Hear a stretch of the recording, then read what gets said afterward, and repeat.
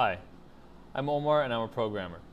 Today I'm going to show you how to make a colorful PowerPoint presentation be black and white. Now there might be a number of reasons why you might want to do this. Maybe someone asks you to fax over the presentation, or if someone wants you to print it out and they don't have a color printer, you might want to make it black and white. So you want to make sure that your PowerPoint presentation looks good in black and white and the contrast is perfectly fine.